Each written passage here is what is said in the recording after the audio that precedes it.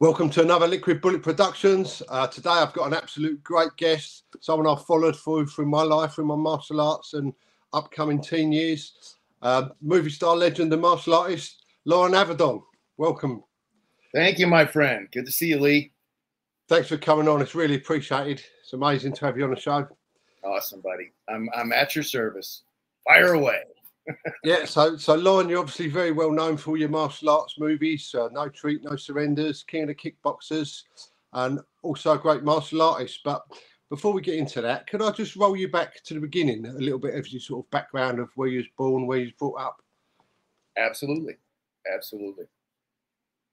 So, I mean, basically, I'm a child of a single mother, love child from the 60s. And, yeah, I mean, basically my mom had me because she had met sort of the perfect man for her, right? She didn't want him, but she wanted something from him. So I don't know how she did it, but here I am. So the fact of the matter is what I learned from being in a single parent home and with a woman who was very advanced for her time. She was a creative director, an advertising executive, a producer of television commercials, director, had clients, international clients from all over the world and a lot of American companies. So I was exposed to all of these movie stars and all of these people at a very young age. And I sort of just inhabited the space. I didn't know what was going on. I didn't really care. You know, I was just learning. That's living in LA, right? In a certain way, back in the 60s, 70s, and so forth. So basically, my mom had no designs on me ever following into, you know, acting, or she didn't know what I was going to do. She was just happy I was around. And as I got older, I had tried, you know, shall we say, the corporate world. I had tried this, I had tried that. But when I walked into the dojo, when I walked into Jun Chung, this was just after I graduated from high school. So I'm about 17, almost 18. And there's a few chaps I knew that went to this martial arts school. And I really needed some direction. I'm now an adult, you know, I'm about to start college, and I need to learn how to be a man, really. So I walked I'd seen Bruce Lee and all that. I've always wanted to study martial arts. I was an exceptionally good athlete, not so much in the normal sense, like I wasn't good at track. You know, I would come in, you know, second to last or whatever, but I was still developing in that age. So walked into Jun Chung, saw this guy fly across, you know, the studio, hit the heavy bag, swing up and hit the ceiling. Well, I was just like, I want to know how to do that, right? I mean, that's just amazing. Plus, I knew some guys who's trained at that studio, and they could hold themselves up against pretty much anybody, right? So I'd seen it physically at Beverly Hills High School, you know, the fights and things like that, right? Typical of any place where there are youngsters and testosterone or whatever. So, you know, got into a great school, Lee. I mean, just like everything in life, my mom was trying to design, you know, an experience for me, right, that was real. She pushed me out the door and said, find your way to school, by the way, when I was in London at 9. You know, she was like, you know, taught me how to trust myself, set me free. Different time, right? Didn't have to worry about your kids so much and oversee them. And besides, she wasn't having that. She wanted me to develop my own self and independence. And the way you do that is you shove them out in the world and let them see what happens, you know? So she was worried because in those days, they didn't know if you coddled a male or whatever, was he going to grow up and be, shall we say, a bit different in personality, right? So she never coddled me. And the fact of the matter is what I learned from her is how to, you know, how to hold my own. But she couldn't teach me how to be a man. So when I walked into Jun Chung, I absolutely fell in love with it. Here's all of these guys that are like, they're walking around like lions, you know, they're just like amazing, you know, specimens of masculinity and of also badasses. So I just fell in love with it as far as the martial arts goes. And when I walked into the dojo, I felt like I was home. I felt like I was in church. I felt like here I am, and I'm just going to be a sponge and soak it all up. And I did. And I excelled at that. And then opportunities came from that. I still studied. Psychology, economics, you know, and then reality. Worked what is now William Morris, but was triad artist, read scripts, thought I was going to be an agent, thought I was going to do this, thought I was going to do that. Anything but being in an office was what I realized. I don't want to be in an office all day under fluorescent lights. I got to figure out how to work this. So first the martial arts. Then the acting just sort of happened because you probably heard this and I've said this a bunch of times, but I was paying for my doctor bill. So we're all at this guy's house, and one of the guys there was an actor. And he said, you should come to my acting class. You'd be good. And I'm like, I don't know about all that stuff. And he said, seriously, you should come. So I did. And I sat there in front of 12 people trying to read some words on a piece of paper, shaking like a leaf. And that bothered me. You know, I was like, oh, I got to master this so I can stand in front of people and deliver a message, or it'll help me in any situation, regardless if I, you know, stand in front of a camera and I'm told where to hit my mark and to say these words and to be believable. I thought it can only help me develop. And then time passes, trip to Africa with my dad, come back, phone rings at the dojang, another phone call at the dojang, right? That's how I got my SAG card. That's how I got to stunt. That's how I got all of these things, was people calling the karate studio. Because what did you do in 1970, whatever, to find somebody who could also kick and punch and fall down, go boom, whatever, and do it with style and properly? Because the stuntmen at the time, excuse me, weren't exactly so much into the martial arts as they were the stunts. So you could get a stunt guy who could absolutely fall down those stairs, crash that car, you know, do that fall or whatever, but he couldn't kick. So that's kind of how I got into it. I got that call from Roy Horan, and I had been on the Junsheng demo team. I had been, you know, Master Philip Ree's Hapkido dummy with the cane. You know, I knew how to do reactions. I could act and so forth in these various situations. At that time, I was probably 2.5 years into the Stanislavski Meisner technique acting class. And so it all just happened like it was supposed to happen. Phone call, late at night at the Dojang, right out of a movie. You know? So, and then I'm in Thailand, and I'm working on my first film, starring in No Retreat, No Surrender 2, Raging Thunder. But even there, we still didn't have the job. We had to do a screen test, Matthias and I, out in the parking lot of the Ambassador Hotel in Bangkok. And in the midnight before, Yun Kuei had, you know, stopped me in the middle of the hallway there as I had arrived, just fresh off the boat, fresh off the plane, to do some reactions in the hallway. It's like, okay, so screen test. Obviously, we know what happened. Passed with flying colors. So did Matthias, and hence the 3-picture deal with Seasonal and those films that I'm so well known for. It's kind of hard to start, honestly, Lee, with the best, and then, you know, have to figure it out after your contract expires, you know, because here I am with the elite of action, really, at those days, in those times. I mean, Chuck Norris was great and all that stuff. Sho Kosugi was great, but now this is a new thing. Chinese action films being made in English for a Western market. So how wacky are these stories? How crazy are these setups? So that's what happened. And still, end of this April, I'll be going for a martial arts expo and whatnot. And people are still, now 3 generations of fans want to see me, which is great. You know, that's a nice thing. Now I've been sort of, you know, in transition or here or there all of these years. Well, people don't know that I went back to stunting. They don't know about life, right? As it pertains to film.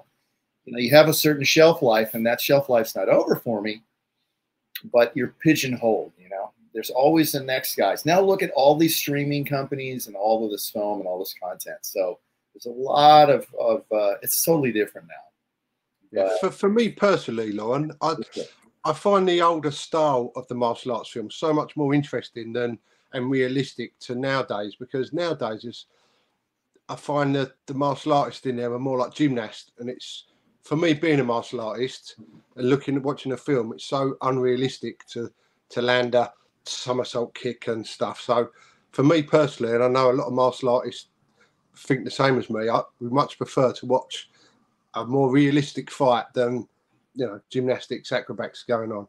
Well, we have the benefit of actually understanding, you know, what it is. But the younger generation, you know, they're used to these, you know, video games and, you know, comic sort of action heroes. And I mean, I think you can do it if it's done right. You know, I like the way, for example, my buddy JJ did Undisputed 3 with Jai White and with Boyka with Scott Adkins. You know, he used the camera to sort of slow things down, because here's the problem with that karate demo action that you're seeing. There's not enough time for you to absorb a human, to absorb that and to take that moment and go, ooh, you know, and see the reactions. So JJ did that by slowing stuff down and then speeding it up, and, right, using the camera in a way that we could never do before. So there's certain films that are okay, because I like seeing someone hit the ground. You know, I like seeing the actual.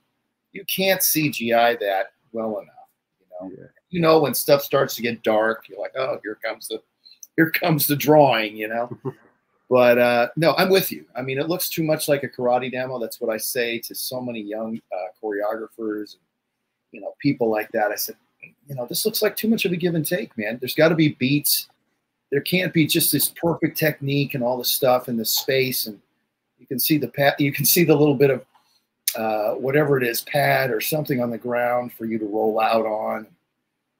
And they're shooting stuff in 3 weeks now. You know, I mean, it's crazy. I had 3.5 months, for example. So there's a way you do it, though, right?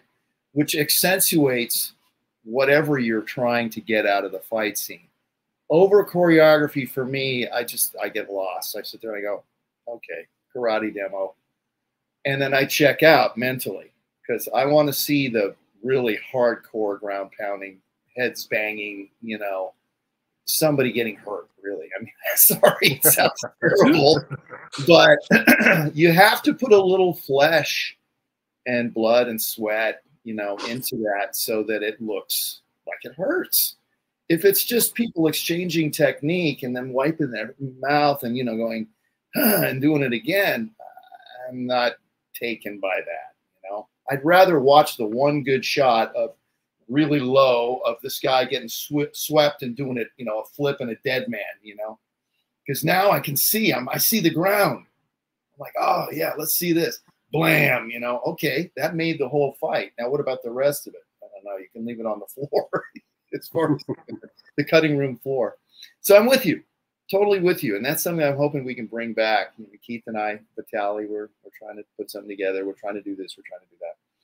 Yeah, I think it's definitely missing in the industry now. That sort of I agree. I agree wholeheartedly. And there's people that are still kind of doing it, but it gets lost in this whole style and flavor. Oh, we're gonna do Ip Man for the 40th time, you know. Yeah. Okay. So it is what it is. I think somebody asked me a question last week or week before. If Ip Man, the first No Retreat, No Surrender, the influence was Bruce Lee's Ghost. So somebody asked me, would it be far-fetched if Ip Man came back and was the ghost for this current or our new No Retreat, No Surrender? And Donnie Yen played Ip Man. And I thought, well, as long as it's not too corny. You know, because what's happened with Ip Man is all of a sudden he's become this Chinese legend. When you know, in truth, yes, he had some, you know, shall we say, role, but he was actually a very humble, you know, little man. And they've blown him up into this giant of Chinese culture. You know? So, okay. So that's how legends are made, right? But I would love to see a resurgence of the more ground pounding, ass kicking, sweat, you know, people are limping around and, you know, it's really hardcore and you know it. I love that. So I don't know how you get that back into people's heads that are making these films, the youngsters, that, you know, it's gotta look like you gotta believe it. And the only way to believe it really is you've got to shoot it right, not be so tight, stop with the wiggly crap, get off the gyros, set it on some sticks, put it wide, do this, do that, and let there be a rhythm, you know, to it. So there isn't that. That's what's missing, in my humble opinion. Would you agree? Yeah, 100%, definitely. Yeah, it's just lost that finesse about it, hasn't it? Lost this sort of culture of fighting. It's lost that rhythm and that ability for you to really get into the moment and watch these guys, you know, trying to figure it out. Yeah, I think as well, it's taken the sort of shine off the martial arts, where it's become more gymnastics. It's sort of taken away the trickster kick. I get you. I get you. Yeah. But you know, that's a phase, that's a fad, that's a thing.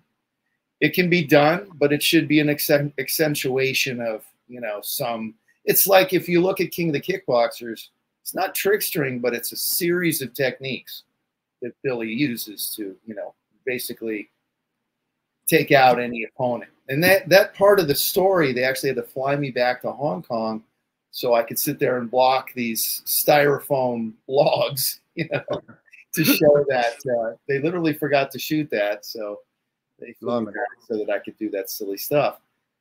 But it ties things in, you know. It makes the audience want to see more, and all of that build up to the crescendo of the two of us. And that, I mean, when you look at Billy's legs and when he's kicking, and you see that there's no mini tramp, there's no wires, that's dude jumping, you know.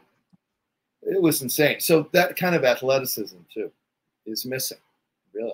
Yeah, when you have so many great athletes, but you've always got, shall we say, the standouts, like a Scott Adkins, like a Billy Blanks. Like I could play off of that. They made me better, for example, Keith Cook and Billy, and all of these people that I worked with. To me, that was one of my favourite films as a youngster, King of the Kickboxers.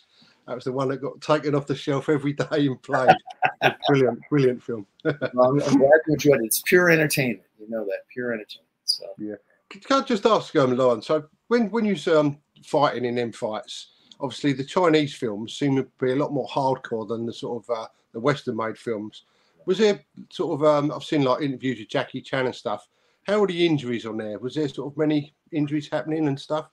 Oh yeah, and you know, you always cover your ass, right? So like in the end, and I've said this before, there's a real punji sticks in the water underneath Billy and them. So yeah, they had real sharpened bamboo sticks. I've got some of the documentary footage I'm going to be going through, so hopefully put that together too, the behind the scenes. But yeah, so I said, could you please replace those? Because I don't know about you, but I could slip off of here. You could slip off of one of these platforms, fall in the water, and you know, become a popsicle. I mean, to be fair, this sort of day and age nowadays, it's health and safety crazy, isn't it? I mean, there's no need for doing that now, but them there's days, there's no need for that. So can you put rubber there and this and that? And then when we're fighting and we're doing our thing, basically, yeah, I mean, you're sore, you're injured, you're in pain. Billy is amazing because he's doing it, you know, with no pads. He's not able to pad up to take hits and to do this and do that. Whereas I kept my, you know, top on. How am I going to take my top off against Billy Blanks? I mean, that'd almost be a joke fight, you know. Oh, here's Noodle Boy over here. Here's, you know, the thin guy, you know. Yeah. So it's technique, isn't it? It's the beauty of our technique. We've both got long legs.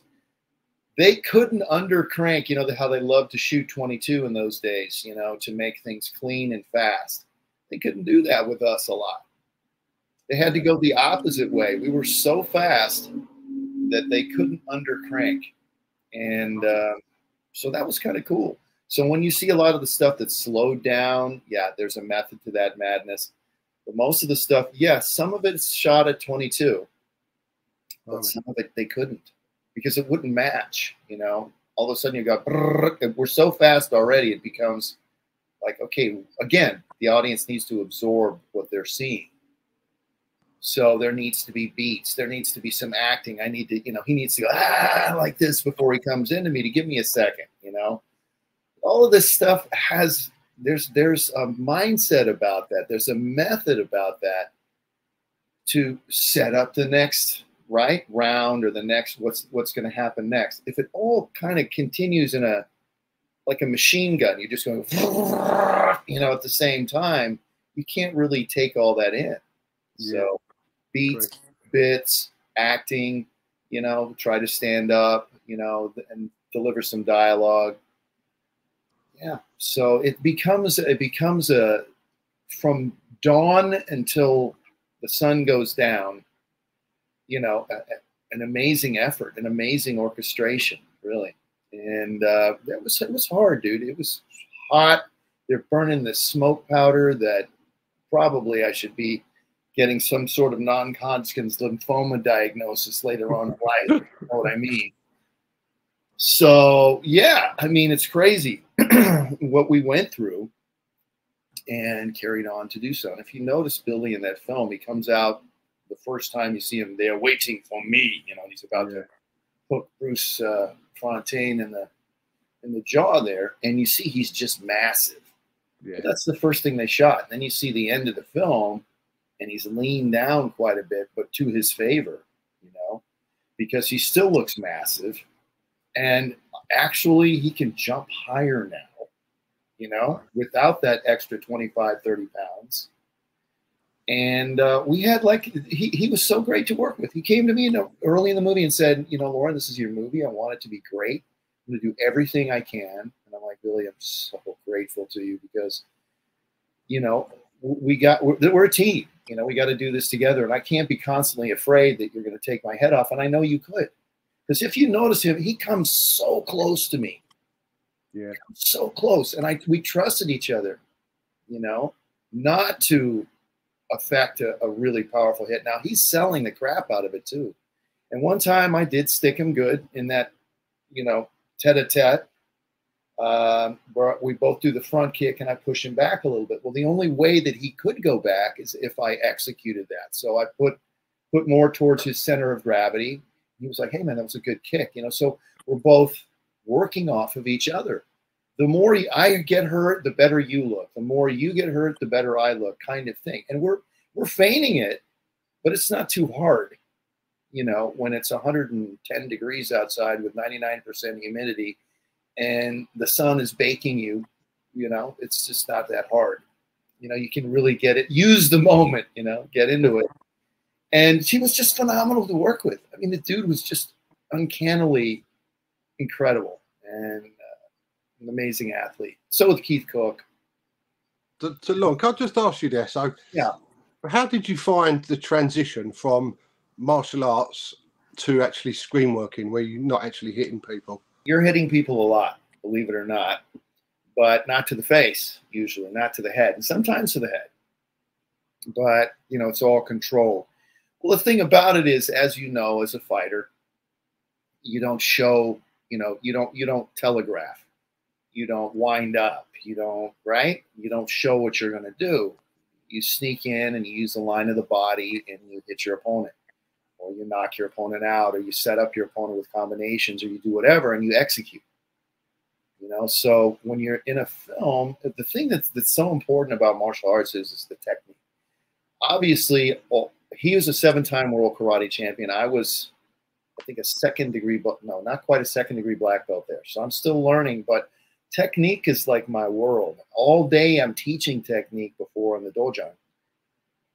All day I'm executing technique, and I'm teaching people the lines. You know, I'm teaching people this is how you kick, and people don't see it, or you're not moving, or whatever. So I take that, and then you add the reaction. So that, hence the demo team, this and that. So martial arts is all about that, because if you notice in Kung Fu styles or when they're doing exhibition, you know, there are these very, especially Chinese, when they do their demos with the spear or whatever, you see these guys whipping their heads around, and, you know, that spear is coming awfully close, right? So that's how you transition, is you're doing basically a demo, but under these realistic circumstances, and you've got to spit blood, you've got to spit water, you've got to accentuate it. So that becomes the craft. And then we didn't have playback, so we're not sitting there watching what we did before. No, we're just carrying on, and the guys who are looking are going, no, we got to do that again. And you're just doing that all day. So every once in a while, you got to go, okay, where am I? You know, what are we doing now? Kind of thing. And, you know, but you have to get into that rhythm and flow, and you just are, that's why you're there, because you're a great athlete. You can adjust, and you can come, you know, that close and not hit somebody, right? But have them take that same end of the whip and give the reaction to it, right? So it's an art. And then at the end of the day, yeah, you've kicked the crap out of each other. You know, I mean, I went through so much Da Jiao and Dr. Wong's oil and hot baths, Epsom salts, whatever else. Come on. You know, here I am, a beanpole in the middle of the jungle. So, you know, I got sick, I got this, well, nobody's going to know that except you. You got to come off permanently forever and ever as this guy, you know? So put that all aside, that's part of the acting bit, isn't it? And it doesn't matter how you feel. It matters how you feel in the moment that the camera's rolling, you know? So that's the discipline. And that's part of martial arts too, isn't it? Is you've got to, right, you've got to control your emotions, your this, your that, and focus. And so having done that for so many years, it was kind of like walking. You know, you just do it. Yeah, like a second nature bred into you. Yeah, exactly. It becomes like second nature. And then when you're dealing with these high-level athletes, you've got to trust them and they've got to trust you because it's give and take. And there's all, you know, a choreographed sequence. And, you know, you've got to know that if somebody was just to digress from Billy for a minute, but, you know, there's a lot of Thai guys that didn't know really the choreography and couldn't really be shown. And they're not. So sometimes I'd have to hit him, you know, and the Chinese would say, just hit him, just hit him, just hit him, because he's not giving a reaction. And I'd say, okay, fine. You know, and then I would apologize and say, I'm sorry. And they didn't care. The Thais didn't care. So there's a different also thing you can get away with in Asia, honestly, that you can't in the Western set. Like you can't in Hollywood, for example, you can't fire a blank weapon. Don't get me started on Alec Baldwin or all this stuff, but you can't fire a blank weapon in the same shot as the person who would be receiving the hit. Right? You can fudge it. There's all sorts of ways to do it. But in Asia, you can do whatever you want. You know, you better cover your butt because you better ask that armorer, is that a full load that's going to be fired at my face? Okay, so can you have him point, because camera can't tell whether he's pointing like this or like this if it's right at me. Can you please have him, what's the best angle, you know, and I'll be over here. Because I've had a crimp from a blank hit me under my eye. Yeah. If it hit me in the eye, I lost the eye. Blimey. Yeah. So the thing about it is that's what's going to happen. That was Wanda Acuna, actually. She shot this snub-nosed 38 out at the airport, no retreat 3. Nobody told her, don't point it right at me. Funk, you know, and I'm feeling this thing running down my face. So after we cut, I'm like, what's going on? I'm like, oh, it's a little blood. What is that? So they took me aside and the medic dug out a little piece of brass and they, you know, patted it up and covered it up with makeup and I carried on. I mean, we're doing a fight scene, so there's not too much, you know, that hasn't been beaten up or scratched up, but yeah, I could have lost my eye that day. Blimey. So, it shows you how dangerous it can be. Yeah, it's incredible. One of the 10 most dangerous places you can be in the world is on a movie set. And that goes with like diffusing bombs, being on an oil, you know, being a roughneck out in the, you know, Arabian Peninsula, whatever. Think about it. You know, the top 10 most dangerous places you can be is on a set. That's crazy. So it is what it is, brother. You know, yeah. I mean, you adapt. You adapt. You know, obviously you're supposed to be there, so that helps you. You develop your confidence. You start to be synergistic. You start to become a part of the sort of the organism, you know, and you kind of know what's going on eventually. But the more you relax, rightly, the more you relax and you accept the moment, you get into the moment, whatever. You know, what happens is ego's your enemy, anger's your enemy, frustration's your enemy. You're miserable anyway. Accept it. You know, accept it and be in the moment. So when they roll, and take your moments to rest. You know, that kind of thing. It's just it's a discipline. It's all discipline, isn't it, Lee? Yeah. So without the martial arts, you don't have as much, I guess, experience in being miserable, for lack of a better word. You understand me, though. You just sort of get into it. You're on a mission. all together a team working for the same goal. So you inspire others and they inspire you. Like, I was always walking around talking to everybody, all the crew, all the, you know, the extras, whatever, you know, if I had the time, and I would acknowledge them. You know what I'm saying? Thank you for being here. Thank you for doing whatever. And because we're all people at the end of the day. And that's that. So it's amazing the camaraderie and the things that you can get done under very extreme and extraordinary circumstances. So very lucky to have had those experiences with. No, I'll just jump in there where you're talking about what you acknowledge the extras and the others, etc. I think that's a really great attitude to have. I've done a couple of film sets, been on little bits myself, and some of the main actors are just so rude and arrogant. It's unbelievable. But it's great to hear that you actually put yourself out and give time to people. It's well, great. Yeah. I mean, we're all there, you know, and we're all in the same boat. So, and I think that's just part of my being raised properly, honestly. And prima donnas, they last about as long as prima donnas do. Nobody wants to work with people like that. Yeah. There's somebody waiting at the door, you know, to replace you. So. Yeah, I think it's especially rude as well when you see them, like, you know, the kids that are fans of theirs and they wait for hours to see them to get a autograph and they blank them and stuff. It's I don't know, just not very nice, is it? No, it isn't. And I had an experience with, and I won't say the person's name, or let's just say he's in the rap industry, but I saw him on a set and I had a chance to do a stunt in this video. Like, I was with Joni's stunt service. This is a long story, but you have these answering services when you're a stunt person, and they sort of designate your level in the biz, you know. It's interesting. So I was with Joni's and looking for a guy to just come onto this gentleman's set and do a quick gaff and get $500. Well, I had seen this gentleman, I hesitate to call him a gentleman, but have a fan come up, and this was on a set somewhere downtown LA. I just happened to be visiting another stuntman about, you know, something, because that's how you used to get work. You'd hustle. You go out during lunches, you introduce yourself to the coordinator, you do this, you do that. And then, you know, a lot of people knew who I was anyway, so it's okay. But this guy insulted this woman. And she was like, "Oh, I love you, so here's my baby." And then he said, "Oh, that's one ugly ass baby," you know. And I was like, "Is that really necessary?" You know. And so I saw him behave that way, and then they were saying, "Loren, you know, why don't you go do this? You know, you pick up $500." I said, "I'm going to pass," because of the attitude. Yeah, and you know, I just didn't need the money that bad. And then I don't want to be around that kind of attitude or that kind of behavior or that kind of person. Yeah. So, I mean, even as a stuntman, I had a choice to say no. So I did.